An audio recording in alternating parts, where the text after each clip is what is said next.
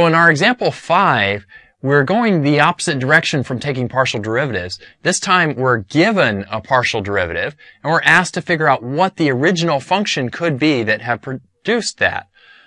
So essentially what we're going to do is we're going to integrate with respect to x.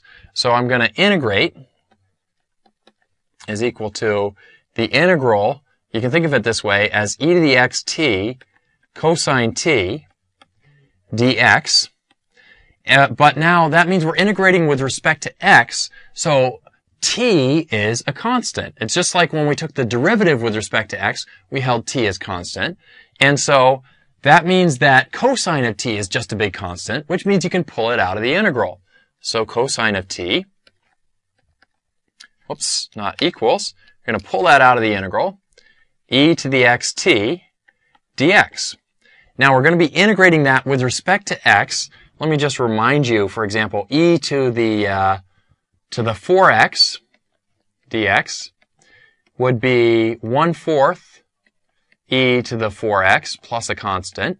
That's going back to the old calculus 1 technique of substitution. So if that looks foreign to you, maybe check back the calculus 1 lectures here on Educator.com. It's doing a little substitution.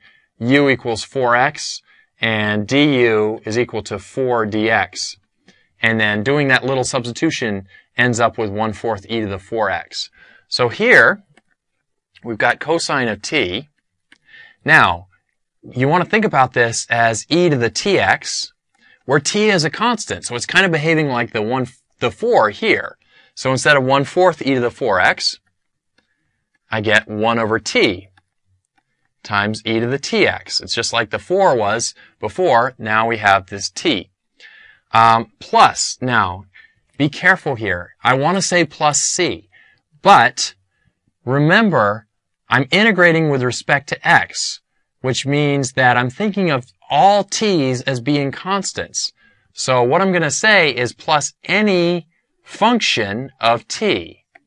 Because if I took the derivative of that, if I took u sub x of that, it would just go back to 0. So I could really have any function of t here that I like.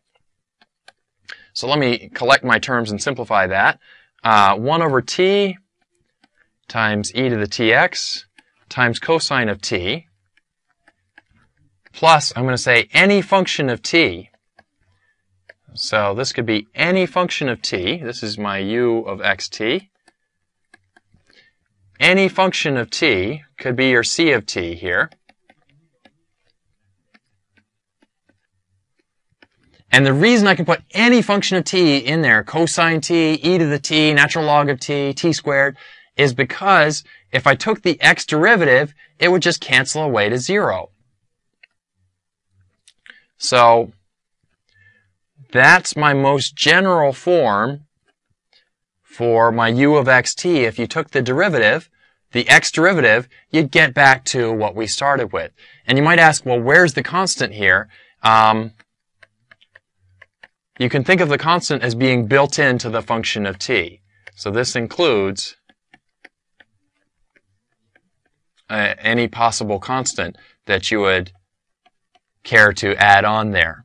So let me recap how we figured that out. Basically, we're doing the integral, but we're doing the integral with respect to x. And so that means that I can think of cosine t as being a constant, and I can pull it out of the integral. And then I'm integrating e to the, well, think of it as e to the tx. But remember, t is a constant. So the integral of e to the tx is just 1 over t times e to the tx. Still have that cosine t.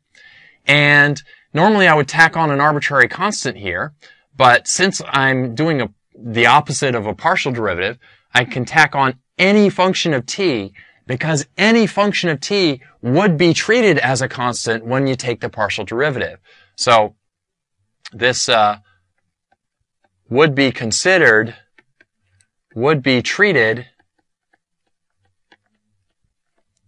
as a constant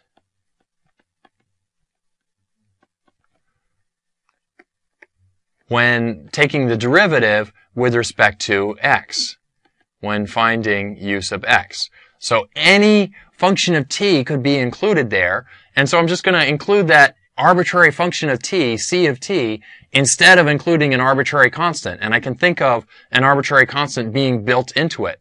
So my final answer there is what I got from the integral plus any arbitrary function of t.